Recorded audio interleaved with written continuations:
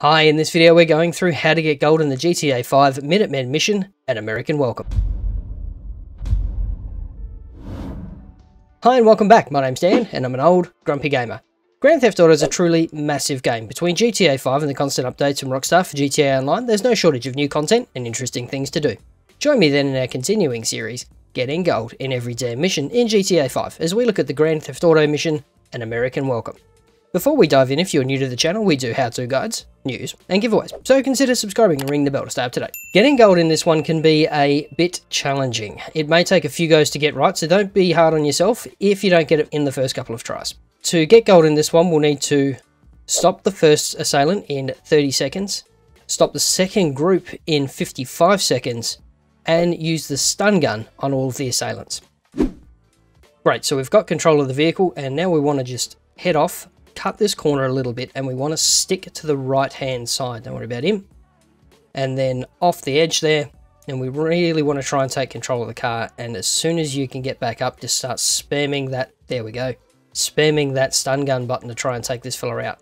Now if you miss this mark or you miss this fella, you will not get gold.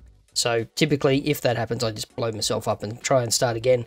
But if this is your first go at the mission, take your time, it's a bit of fun to listen to anyway.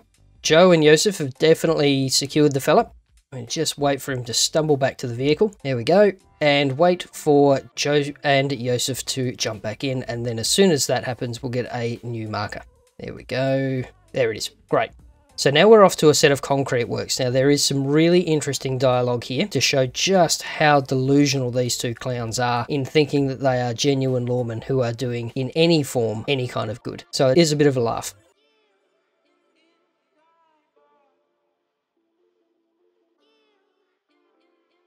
So there we can see the concrete works up on the left hand side. You can see the marker on the left. Now it's really easy to overshoot. So don't go too fast here. Just pull in and we'll see a couple of bikes whiz past there. And we just want to whip round to the right and chase them down.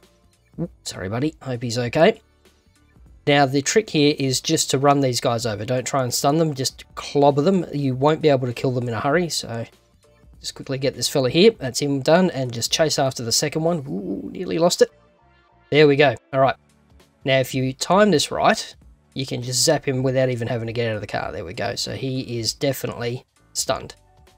So we'll wait for him to recover from Joe and Josef. And we're good to go again.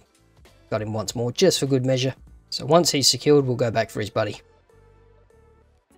He ain't looking real happy, to be honest.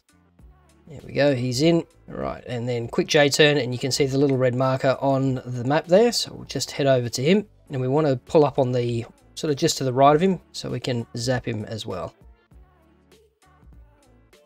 Quick aim. And yep, that's him done. Great, so that's going to be gold. If you do park too far away from these guys, that's okay as well. You can just jump out of the car and zap them manually, but I find it a bit easier just to hang about in the car and just pull up in the right spot. Right, that's everyone stowed, and now Joe just tells us to get out of the car. So there's normally a car or a truck or something parked around here, so just quickly drive over to something close. There we go, there's the 500, and we're left in the desert, and there is one of the guys Sanchez's anyway, so that's kind of handy. Wait for the boys to drive away. And that's gold. So 16 seconds for the first one. 14 seconds for the second lot. That seems really quick. I'm not sure about the timing on that one. And the shock and awe, which means we zapped everyone. So very happy with that. So what are your thoughts? Do you have any tips for other viewers, or could this have been done differently? Leave your comment down below. And check out the video on the left for the final Minuteman mission, or the one on the right for some more old grumpy gamer goodness. Stay safe, wash your hands, and we'll see you in the next video.